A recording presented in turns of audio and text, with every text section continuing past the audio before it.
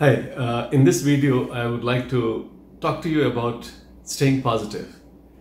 A lot of you, while preparing for the interview, you know the stakes are bigger. So you go to people and ask them to evaluate you, assess you, and they often tend to give you a long list of things that you don't have, that you need to work upon and improve. Quite often, this load of negativity gets so heavy on you, it sinks. I would like to, in this video, as part of your preparation plan for interview, I would like you to stay positive. In fact, if you do not know, it doesn't matter. If there's something not there, it doesn't really matter. Because conceptually, if you think about it, those people who are sitting there, they are not out there to reject you. They're out there to select you. With how much marks they're selecting is only thing. So everything is moving in the positive direction. They're not saying no to you.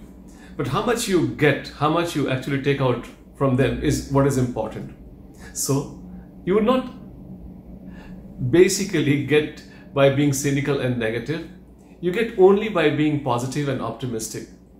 Show hope, show positivity, show integrity, show honesty, commitment. These are the values which I would like you to actually keep in mind, and through that you would get a fantastic score.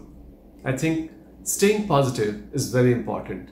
A lot of you are wondering that I have not prepared this, I have not prepared that, and then like all the time working around it. In fact, I must tell you this, no question which is marked here.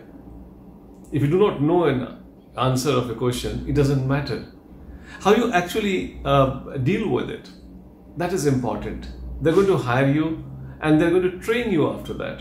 So they are looking for a person who is honestly confessing that he does not know. It doesn't matter. You have already been tested about your information. So don't be negative about the whole idea. In fact, I would like to suggest that please stay away from the people who are cynical and negative. Those who have got a lot of negative energy around them because of their own whatever reasons. Normally, it is always said that those who are nothing are critics. I suppose they deserve sympathy. At this stage, I like you to at least stay away from them, stay positive, stay constructive, because they're hiring you for the solutions.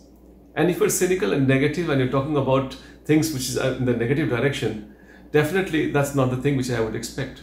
So stay positive and try internalizing this idea that yes, I mean, there is a solution, there is always something positive is going to happen.